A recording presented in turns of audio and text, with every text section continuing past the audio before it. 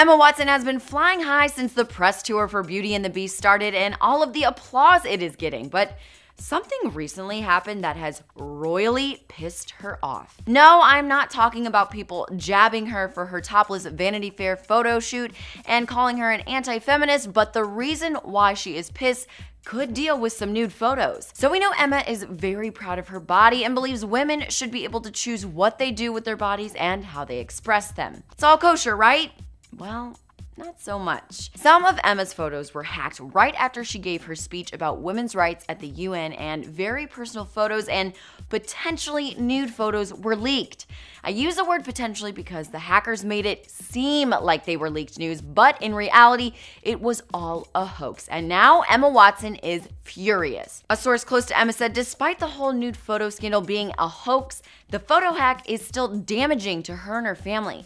Emma is out for blood and wants the hacker or hackers to get punished and see justice where justice is due. Emma's team rushed to her side when this all went down and released a statement saying, photos from a clothes fitting Emma had with a stylist a couple of years ago have been stolen.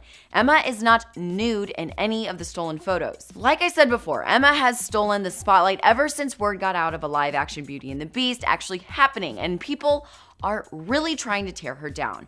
I will say there have been countless actresses who've actually had their nude photos hacked. Jennifer Lawrence is a big name that comes to my mind. She had numerous nude photos hacked and leaked of her when the Hunger Games franchise was topping box office charts, and you know what?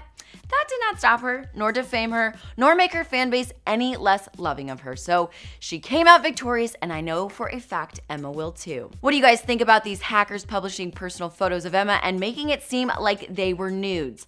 I, for one, think it's absolutely despicable, and I hope they are arrested and get kept away from innocent people like Emma. Let me know your thoughts in the comments below. For more entertainment news, click the boxes and subscribe to Holly Scoop.